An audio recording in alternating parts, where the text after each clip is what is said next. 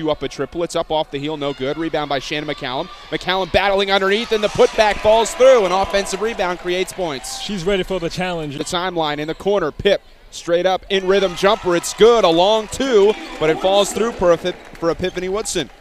Stepped in front of that pass to the basket, lays it up and in. Jay Forney with an easy pair. Those will help. Gets to the Metter off a couple screens, pulls up on the elbow, now gets it down low to Gabby Tyler, spinning on the block and laying it up and in. Find the bottom of the cup in the early going. Pip running the break, lays it up and in. Pip was able to corral it and then get it in. They was able to get the ball away from her. Pip to the basket, count it, and one up the right side. Woodson aggressive with the rock, takes it all the way to the basket. And now to Johnson in the corner. Three on the way for Kendria. That's the way to start the second half.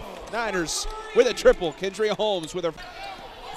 It's 36-34. VCU on top. Pip off the bounce. Goes to the bucket up the right side. No. Bounce pass down low to Forney. Is there and lays it up and in off the square and through the cylinder. What kind of fight here? Who's going to will their team to victory? Pip tries. Yes.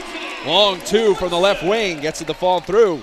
Catchy. Here's Pip feeling it. Pulls up from two. Splash down. Wow, Woodson is taking it over on the offensive end. With the dribble. Gets it to Pip. Up fake to the basket. Off the square and through the cylinder. Nice move by Pip. And Coach Aston wants time. 7 to shoot. Pulls up from the jump circle. Yes. Got it to fall through. Here comes Pip to the basket. All alone. Up and under. No. Jen Haley on the rebound. And the putback. Big putback there by Haley.